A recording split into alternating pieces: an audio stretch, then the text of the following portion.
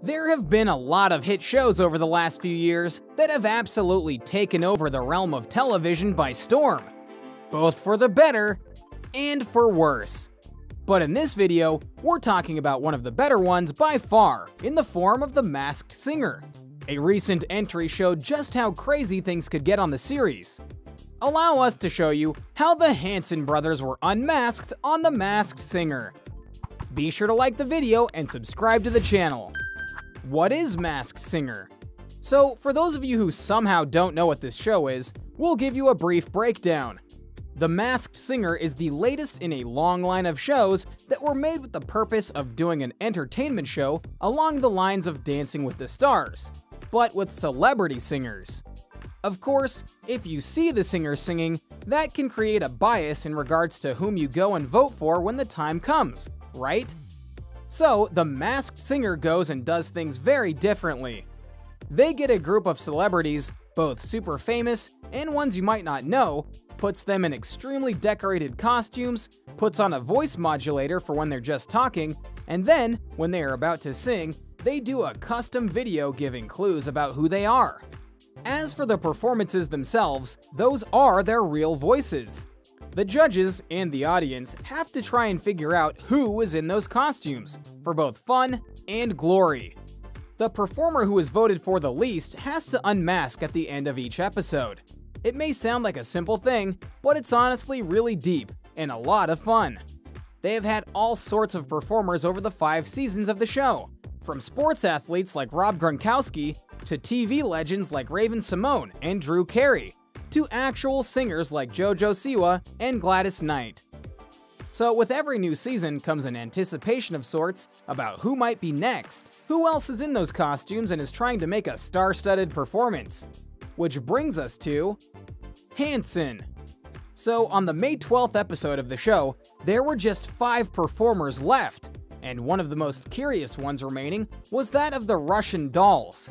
Mainly because they were shown both in singular and multi-layered costumes, meaning 3 Russian dolls performing, and it was really getting to the judges that they didn't know who it was.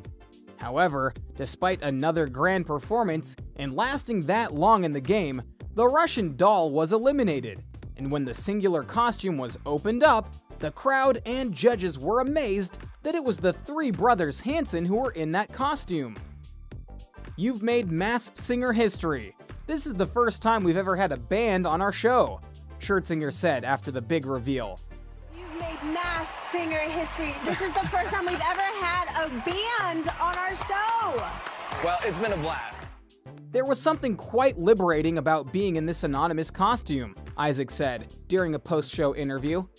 You kind of just have fun with it and you just go, listen, this is purely about the entertaining factor of making these dolls into a character. So yeah, that was a big reveal, and Hanson had a lot to say about it after the unveiling. What it was like being on Masked Singer. So you might be wondering about the Russian doll outfit, but apparently that was the plan from the start according to Taylor Hanson.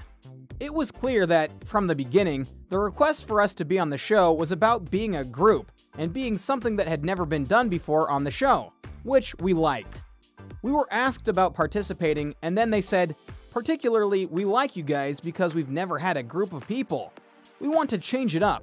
And so we knew that part of our decision to do it, and what was interesting to us about it, was we're going to stretch ourselves. We're going to feature something that is really important. We are singers. But the game for us is going to be about twisting and surprising people on the number of people, because 1 singer is expected, 2 had never been done before until the last season, and then 3 had never been done before at all. So the fact that people might think there were 4 of us was that much more interesting. And interesting it was. But it was also very challenging, Zach noted. It was an interesting experience. Every day was a new challenge because you would come in and decide how many dolls were going to be on stage, based on the song you probably picked only a day or 2 before. That, and we're still arranging the parts for. There's a lot of decisions made really fast, and you really have to stay on your toes. There's a great team of people working with you. They are pros, but you're not, so you still have to live with the fact that you're doing it for the first time. So sometimes there would be 2 of us in 1 doll. Sometimes we'd have the dancers pushing a doll on set when the cameras were looking the other way to give that sensation of maybe there is a fourth or a fifth person. Is there something I'm not seeing?